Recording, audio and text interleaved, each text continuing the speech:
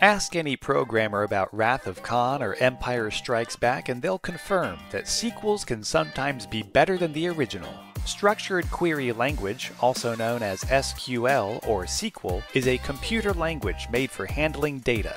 It first appeared in 1973 and is commonly used in relational database management systems to this day. SQL finds relationships between points of data and uses identifying tags and markers to group data into clusters. As one of the most popular computer languages in the world, developers and data professionals can use SQL to join points of data, string them into chunks of code, and run that code on different systems that use SQL. Popular databases like Postgres and MySQL are based on SQL, and the language has also spawned about a dozen dialects, but few sequels can hold a candle to Paddington 2. Check out more tech talk and nerdy programming history by following Howdy.com.